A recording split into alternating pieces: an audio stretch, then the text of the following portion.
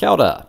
The Combat Box team have just released their latest alpha for the Apollo Dynamic campaign.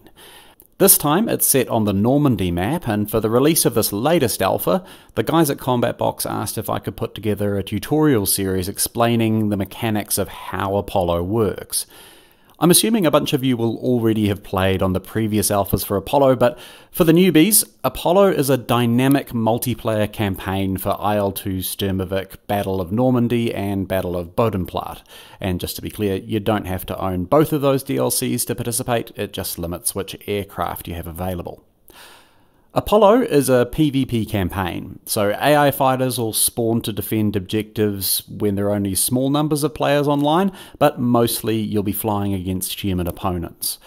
It's got tons of just amazingly cool features, like a custom-built AI command chatbot for SRS, which you can talk to in flight, and a player-operated radar system which can be used to direct the battle at a map-wide level.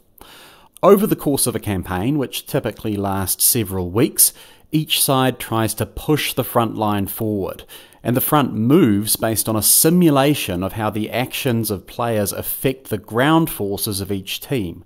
Every ground target destroyed, every paratrooper dropped, and every aircraft shot down is fed into the simulation, which then controls everything from how the front line is drawn, to the level of AA defences at objectives, to the aircraft which are available at different airfields.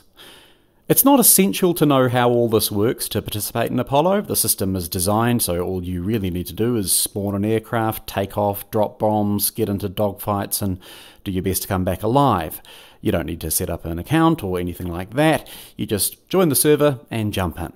But the Combat Box team was getting a lot of questions about exactly how the Apollo systems work, and knowing how these systems work can help you be a lot more effective in the campaign. So I've put together this series of short videos which will be covering each aspect of the system in depth. We'll talk about the supply system, how objectives are captured, the radar and AI communication systems. But just to give a caveat, Apollo is still under development, so I'm sometimes going to be deliberately vague about exact numbers and stats sometimes, just because a lot of that stuff is subject to change. Anyway, in our next video we'll be jumping straight in by answering a simple question: what is supply?